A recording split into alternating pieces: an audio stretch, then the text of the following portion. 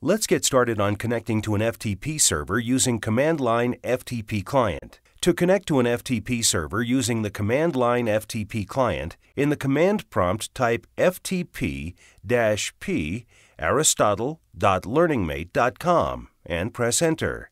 FTP application will ask for credentials.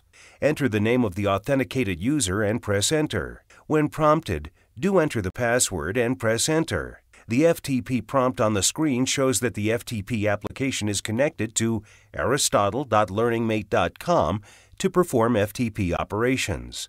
To view the list of files and folders in the remote site, type ls and press Enter.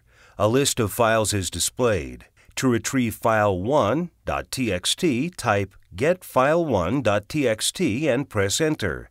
The specified file is received from the FTP server. To quit the FTP application, type Quit and press Enter. You will be disconnected from the FTP server.